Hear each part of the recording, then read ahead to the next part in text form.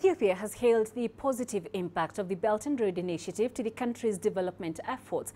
In a forum promoting sustainable development for BRI partner countries, Chinese ambassador to Ethiopia Tan Jian expressed China's readiness to remain the largest source of investment for Ethiopia in particular and Africa in general. CGTN's Alexandria Majalla has more. The United Nations Development Programme and the Ethiopian Investment Commission organized a forum in Addis Ababa, Ethiopia, to promote sustainable investment in the Belt and Road Initiative partner countries. The forum is part of the Sustainable Investment Platform Facilities Programme, or BRI-SIP program, which is supported by the UN Peace and Development Trust Fund. Since the launch of its ambitious Belt and Road Initiative, China has become Ethiopia's largest source of foreign direct investment. UNDP is sort of a facilitator, enabler. We are an impartial agency. We work for the United Nations. As I was just responding in this forum, we can bring better information. We can encourage to people to raise awareness, because as we heard, the awareness of BRI is not as high. We could raise awareness. Second, we can bring partners together to enable engagement. Second, we can put practical examples. We can help design and implement practical examples with private companies on the ground to show how it works. And fourth, we can build up national capacity to actually attract more investment, to make sure this investment is actually benefiting Ethiopia.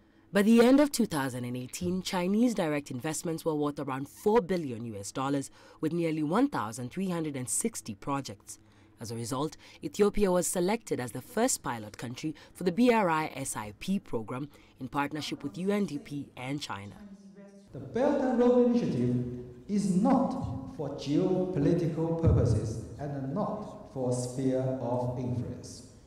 As a developing country, China knows keenly that Africa has suffered so much from colonialism.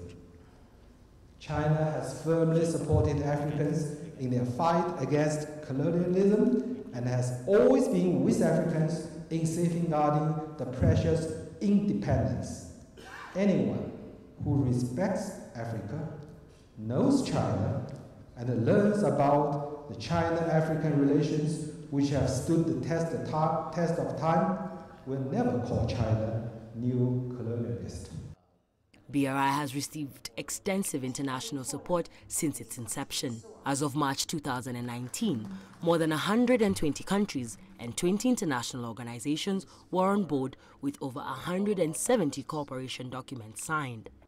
The UNDP is the first international organization to sign an MOU on BRI with the Chinese government to mainstream sustainable development goals. Some experts say that the Belt and Road Initiative is a powerful and influential element that could shift the landscape of investment and cooperation across emerging economies. The Belt and Road Initiative is an excellent initiative by the government of China. I would call it China's offering to the world to promote global growth and prosperity on a win-win cooperation basis.